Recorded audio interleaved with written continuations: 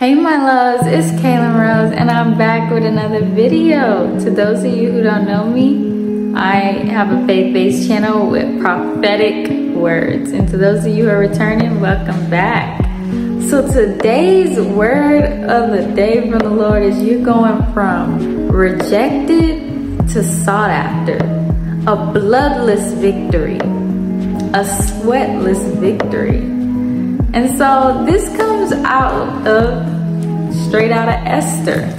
And we start at verse 16. But I did my studying out of the KJV, but this is the NIV version. And it says, Then Memucan replied in the presence of the king nobles, said, Queen Vashti has done wrong, not only against the king, but also against all the nobles and the peoples of all the provinces of King Xerxes. For the queen's conduct will become known to all the women, and so they will despise their husbands and say, King Xerxes commanded Queen Vashti to be brought before him, but she would not come. This very day, the Persian and Median women of nobility who have heard about the queen's conduct will respond to all the king's nobles in the same way. There will be no end of disrespect or discord. So when we pause right there, when we park right there, this is the main key points I want to let you guys know, that one act of disobedience affects the nation.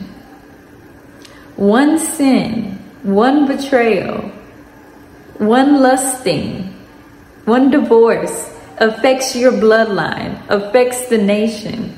So I just want to put that out there. Before you think your single act of obedience or disobedience is meaningless, it has a ripple effect. The whole province was affected. Every woman was now going to despise their own husband because of Queen Vashti. So let's move on to the next point as to how you going from rejected to sought after. Because then they were replacing a successor to Vashti since she was being dethroned. That's you. You're the one being sought after. And to be sought after means to look for, to search, to be hunted for. It means to perceive by scent. And the only way you're going to be recognized, you're going to be chosen, is because you're going to have that scent of God on you. You're going to have the favor of God on your life. For those who are looking to replace the last person that was in position. So just stay in your position because you're being sought after. No longer will you be rejected. And so this is what the word of the Lord says in Esther 2. It says, Mordecai had a cousin named Hadassah, whom he had brought up because she had neither father nor mother. This young woman, who was known as Esther, had a lovely figure and was beautiful. Mordecai had taken her as his own daughter when her mother and father had died. So for those of you feeling rejected, Esther had neither father nor mother. She was an orphan. And many of you might even have a father and mother, but still have felt rejected by them or felt like unloved or emotionally disconnected. So I related to Esther in that moment. But guess what? Just as Mordecai took her in as her own, God is saying today, I've taken you in as my own. My love for you is as if I'm your father and mother now. So you don't have to feel abandoned. You don't have to feel rejected, because with God's love, He has taken you in. And with God's love and power, no one can stop and block you from the favor that you're about to receive. And so next, I just have to say that in the next verse 9, it says, when Esther was brought into the king's palace, they said, she pleased the king and won his favor, and immediately provided her with beauty treatments and special food. He assigned her to 7 female attendants selected from the king's palace and moved her and her attendants into the best place in her room. So Hadassah, Esther's name literally means myrtle. And myrtle is a flower, a beautiful flower that only royals have mainly used as flowers in their weddings and their banquets, at their feasts. And the best part about a myrtle is that it signifies a bloodless victory. That's literally what myrtle means. And so when God has chosen you,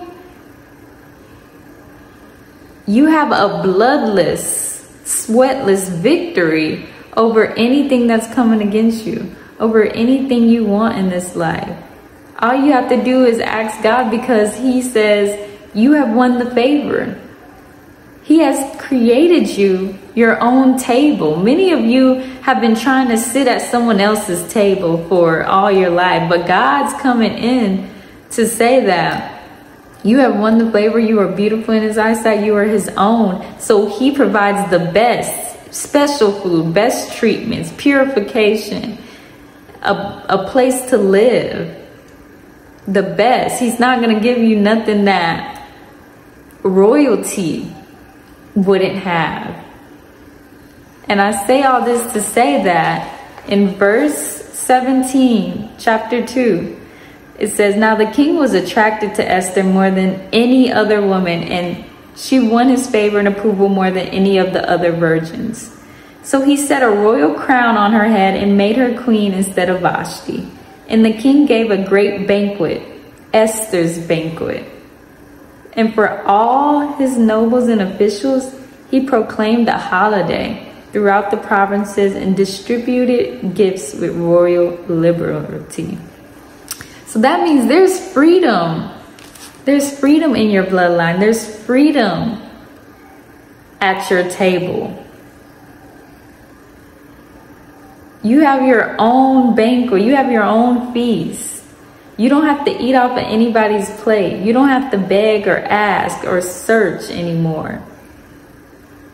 The table is set in the presence of your enemies. He crowned you. You don't have to search. You don't gotta beg. Because to be sought after, that means people are gonna beg for you. They're desperate for you. They're trying to obtain you, your grace, your favor, your knowledge, your talents, your gifts. Let alone, God has just given you some gifts. It says he proclaimed a holiday and distributed gifts with royal liberty. You're getting the royal treatment. So I love you guys, and I pray today that you would no longer feel rejected and you would receive God's love into his kingdom, into his royal priesthood. You're a royal people. You're a royal child. And it's time for you to see yourself as that, as deserving and worthy of having your own table, your own wealth, your own mindset, your own traditions, your own style. God says you are no longer rejected. Your new name is sought after. I love you guys. Have a blessed day.